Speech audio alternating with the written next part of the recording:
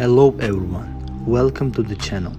Mercedes-Benz has been working on the successors for the today's E-Class and C-Class in coupe and convertible forms for more than a year now. The German company wants to simplify its lineup and replace the two-door model with a single new vehicle known for now as the CLE class.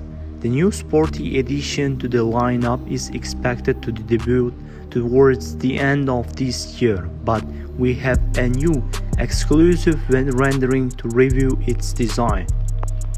The digital drawing shows a nicely shaped open-top Mercedes positioned somewhere between the C and E in terms of its dimension.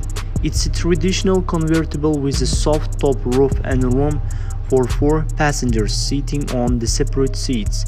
It does look a little like the current C-Class in the front, but bear in the mind we expect this new model to be slightly longer than a C-Class with 2 doors.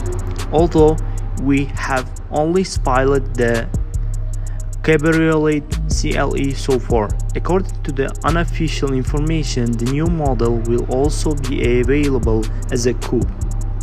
The convertible pictures here, meanwhile, may also look a lot like the new Mercedes AMG SL, though it will play a different role within a brand's lineup.